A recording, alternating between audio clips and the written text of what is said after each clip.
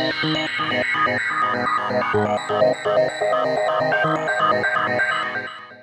this video, we're going to review the SteelSeries QcK gaming mousepad. Available at retailers such as Amazon for about $10 US, this mousepad won't stretch your budget. But is it worth getting? This is how the mousepad arrived for me. I actually quite like the packaging aesthetic. The design is well done, but then again, what about the product itself? Unwrapping the mousepad, it's actually quite surprising how large a surface area it covers.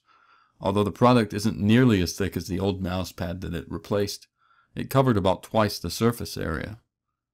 I have tested this mousepad out for a while just to get a feel for it. The texture of the mousepad surface seems to be pretty effective at getting a response from my mouse. The underside, perhaps even more important than the top for me, adheres very well to desktop surfaces. The SteelSeries logo is there in sharp contrast to the black, but it's pretty minimal and the design is tastefully done. Given how cheap the product is, I don't think that there's any cause for complaint. It performs better than your standard old school mousepad, it has a larger surface area, and it won't break the bank by any means.